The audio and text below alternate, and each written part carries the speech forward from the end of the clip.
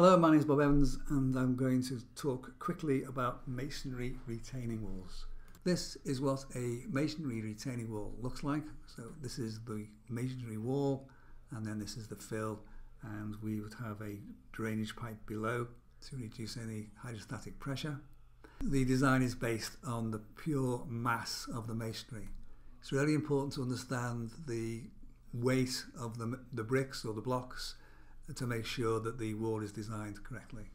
Let me just show you some examples. So these are some nice examples of garden retaining walls. When you think about how the Victorians built the railways with all the large embankments, they were all masonry retaining walls, and they're still there today. This is a design table for masonry walls. So you can see the heights of the wall. I've actually allowed for a Class A engineering brick, which is quite dense and heavy. This is the step widths. What I mean by a step width is that's the width of the step. So that the step width for the smaller walls is 112 millimeters, and then the step width here is 215 millimeters.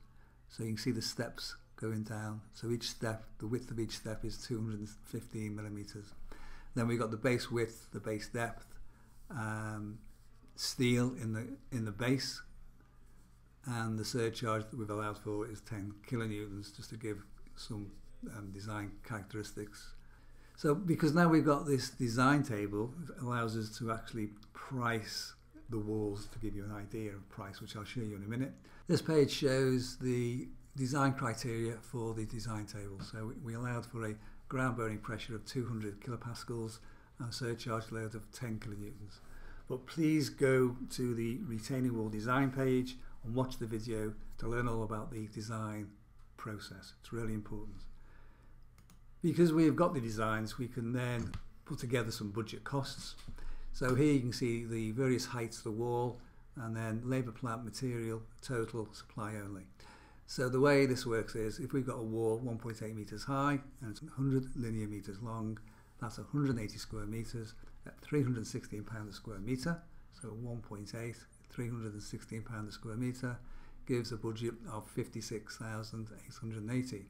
And then you can see the budget for supply only, which is basically the bricks, and then a budget for labour, plant and material. It's an approximate price only. Every wall has to be designed separately.